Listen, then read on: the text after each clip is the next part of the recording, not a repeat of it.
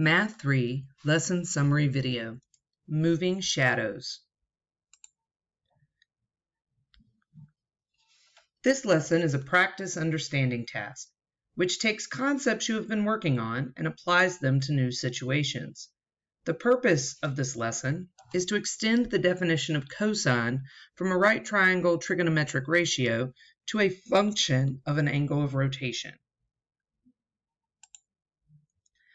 To describe the location of Carlos's shadow as it moves back and forth on the ground beneath him, we could measure the shadow's horizontal distance in feet to the right or left of the point directly beneath the center of the Ferris wheel, with locations to the right of the center having positive value and locations to the left of the center having negative values.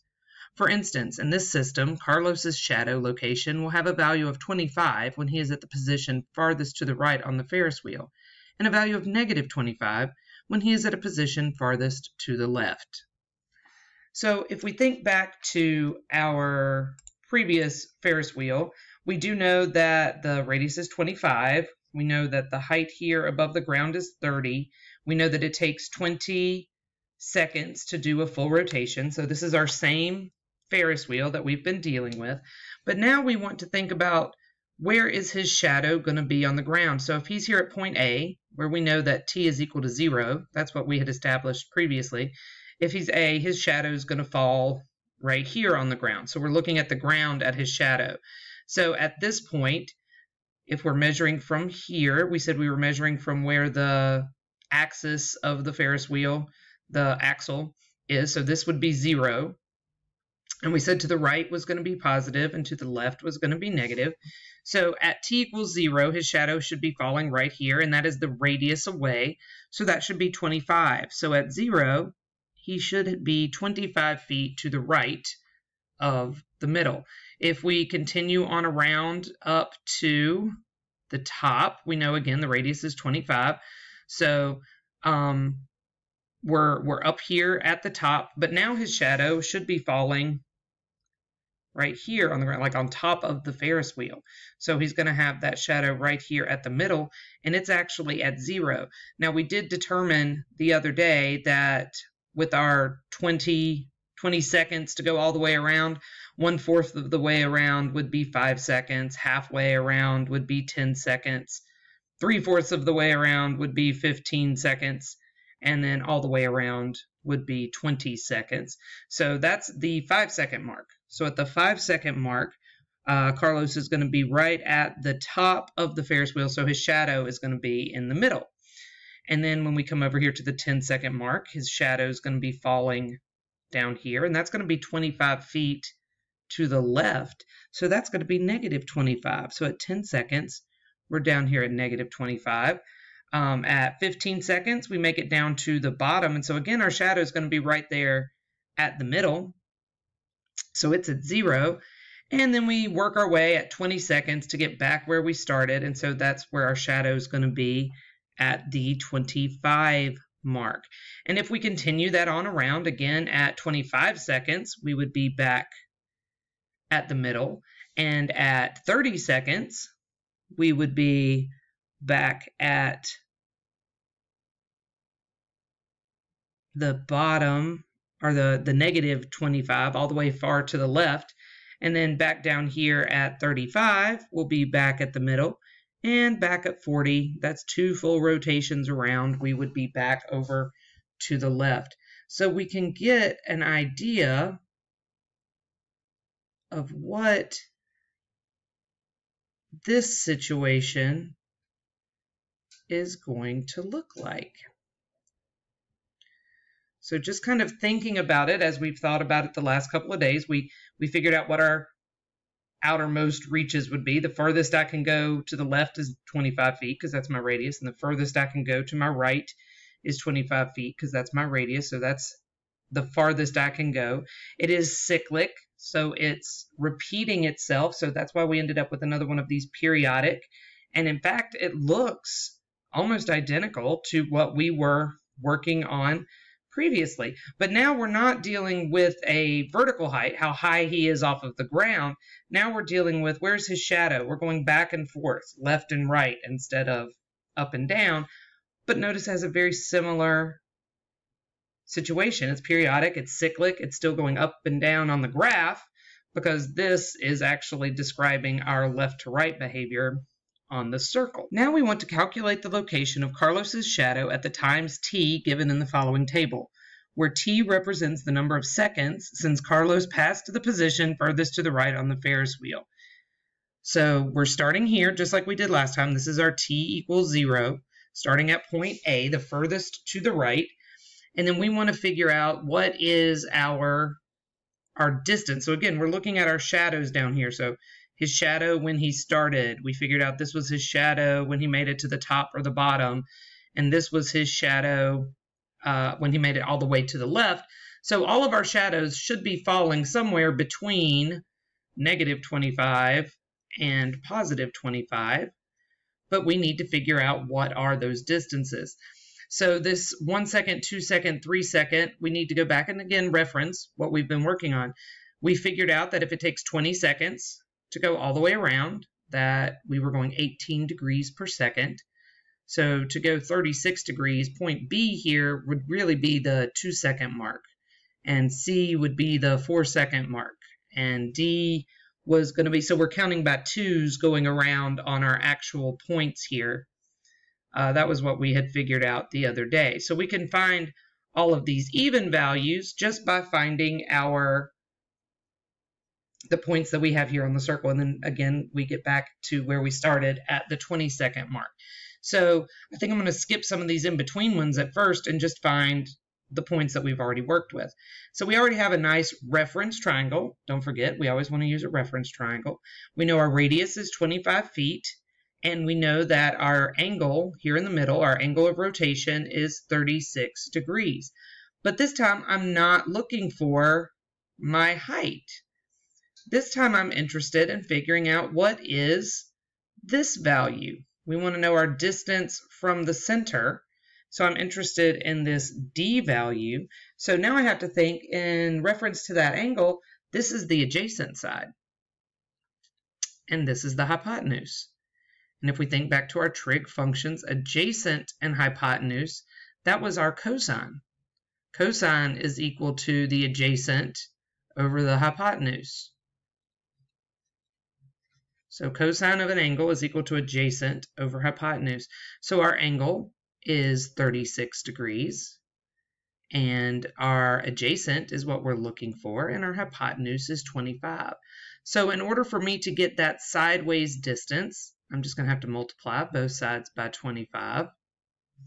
And when I do 25 times cosine of 36 degrees, I get that my distance was 20.2 feet. And that would make sense. If this over here is 25, that is a little short of that, and that looks like it would be about 20 feet. So 20.2 feet seems reasonable. So when we think about how we're actually finding these, it looks like this time, since we're doing side to side and we're looking for this horizontal distance, we're not dealing with sine anymore. When I did this, I had to do the radius times the cosine of the angle in order to figure out what my sideways distance was.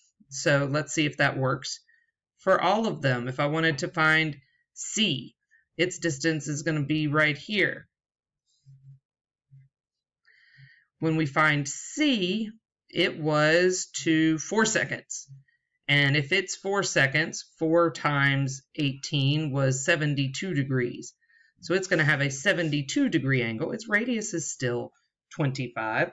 So when we do 25 times the cosine of 72 degrees, we find that that D distance is 7.7 feet. That also makes sense because it's much shorter than the 25. It's getting very close to the center. So for that to be 7, absolutely makes sense. Now let's check out 6, because 6 has that wonderful, we ran into this when we were doing the height. It's past 90 degrees. I want to see what kind of effect it being past 90 degrees has on taking the cosine. So let's see. If we're going to if we're going to do this, that's its reference triangle, and its reference angle is going to be 2 of those 36. So its reference angle is 72 degrees, but the actual angle of rotation is 6 times 18, which is 80, 90. Nope, it's past 90 because that was 5. So it's going to be 108 degrees. So that's well past 90. That's a lot past 90. So if we find for 72, we figured out that that is 7.7, but it's on the left-hand side. Remember our symmetry? We have all that lovely symmetry. Our symmetry would tell us that this should be 7.7. It just needs to be negative because now it's on the left-hand side. So for 6, I would expect it to be negative 7.7. I'm curious to see if I still use this, and if I plug in that angle of rotation of 108, if I will get the same thing. And when I type in 25 times cosine of 108 degrees, it does in fact turn out to be negative 7.7. So we can see that cosine seems to be compensating for our angles of rotation. And again, that's how the function was designed. It's taking into account that reference angle, and it's helping us to understand these degrees can continue going. We can go past 90 degrees. That just physically means that I'm on this side of that center. I'm now on the left side of the center instead of the right side of the center. So this is negative and this is positive. So we can continue. We said 8 seconds would be at point E, but I also know that I have symmetry here. This one was 20.2. So that means that this one must be at negative 20.2. If we figure out where 14 seconds is, so this was 10, 12, here's 14 seconds. So if this is 14 seconds, that has some symmetry with D. They're both the same distance, so 14 seconds must also be negative 7.7 feet because it's still on the left-hand side over here. We get to 16 and we get to 18. So 18 is going to have symmetry with this one. This is positive 20.2 feet. So all of that lovely symmetry, circles are still perfectly symmetrical, so we can still match things up. It's just instead of sine, remember B and E had the same sine value, but it looks like B and J now are the ones that are both positive 20.20. And the negative 7.7s, they were both D and H. You know, these are the ones that match up now. So it looks like things are very, very similar, but they are slightly shifted. And so this is where we're going to see we are developing the cosine function. So just like with sine function, the cosine function is going to take that right triangle trig, but instead of thinking about it as the angle in that right triangle, we're thinking about it as this angle of rotation around the circle. So there's always a reference triangle that it associates to. There's a positive side and a negative side to the circle. And we're talking about our distance now going left to right instead of our distance going up and down. Let's quickly capture some similarities and some differences that we may have initially noticed between the sine and the cosine function. The first thing is that they do both make waves. They are both periodic functions, and in fact their waves look almost identical. They pretty much are identical, actually. So sine and cosine functions, they're still spinning around the circle. That's going to make their graphs have the same shape. So that's something that we're going to have to really pay attention to and keep up with. Both of them, the amplitude of our wave, how high it went and how low it went, is determined by the radius, which totally makes sense. They're both spinning on the same circle. So the radius is what's really driving that wave. How far can they go in either direction? The first difference we may really notice is that sine started by going up, and then it came back down, went back up, and then came back down. Cosine, however, started by going down. It started by getting smaller, And then once it bottomed out, it started coming back up. So that was something that was different about their waves. If you think about it, that really affects where their wave starts. They're both creating these waves. These waves have the same shape. Really, the only difference between the two is that the sine starts its wave at the midline.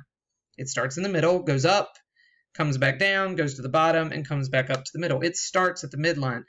Cosine actually starts at the very top of the wave, at the maximum, and then it just falls all the way down and then comes back up. So they both have waves, but they're starting at different points on the wave. And that's really the only difference between sine and cosine. The other thing, as far as context is concerned, is that sine is really looking for the height on the circle as you spin around the circle. When you're going around the circle, you're looking for that height above the midline or below the midline. And with cosine, we're thinking of a horizontal distance. So even though we still have a midline going through the center of the circle, we're more interested in how far to the right and how far to the left am I, as opposed to how far above and how far below the center am I. So that's the real contextual difference between the two. If we think about our sine and cosine functions, their input is always the angle of rotation, so this angle that we are rotating. Their output is our location on the circle. We always have a reference triangle because we know that sine and cosine are trigonometric ratios. And in that reference triangle, that point that we land on the circle, that location, the x is this side of the triangle, the horizontal side of the triangle, and the y is that vertical side of the triangle because that's our distance from the origin left to right and our distance from the origin up and down. And so that gives us our reference triangle. If we think about what is this x value always going to be, in order for us to find the x value in this reference triangle, it's the adjacent over the hypotenuse, so it always ends up being the radius times the cosine of the angle of rotation. And that y value always ends up being the radius times the sine of that angle of rotation. And so we also know x is that horizontal distance, that's what cosine measures. Y is the vertical distance, and that's what sine is measuring. We talked about that.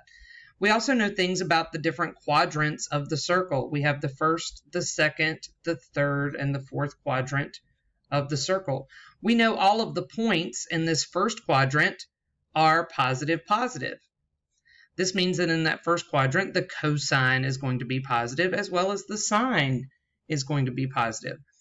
All of the points in the second quadrant, the first value is negative, but the second one is positive. That means in this quadrant, cosine is going to be negative, but sine is going to be positive. In the third quadrant, both numbers are negative, so both the cosine and the sine are going to be negative.